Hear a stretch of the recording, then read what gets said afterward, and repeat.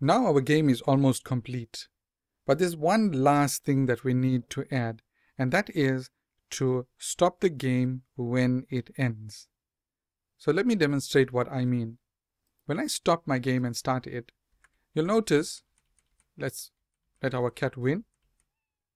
Okay, he won, but it seems like the game is not yet over. Alright, so he can win and then lose in the same game. What we would like is when the cat either wins or loses, the game suddenly stops and we don't allow the user to move the cat anymore. Now to do this, we firstly go to the Control tab. Alright, and then we select the wait 1 second piece and place it just below play sound meow. So what's happening here is when I receive win, that's a script for the cat. Make sure we are in the script for the cat.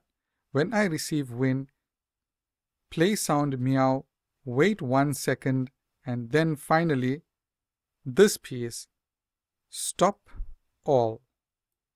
In other words, stop every script in our game. Let's move that a bit. Now we're going to do the same thing with lose. Again, wait 1 second and then stop all. Let's test our game now. Stop and start. So cat goes, catches ball.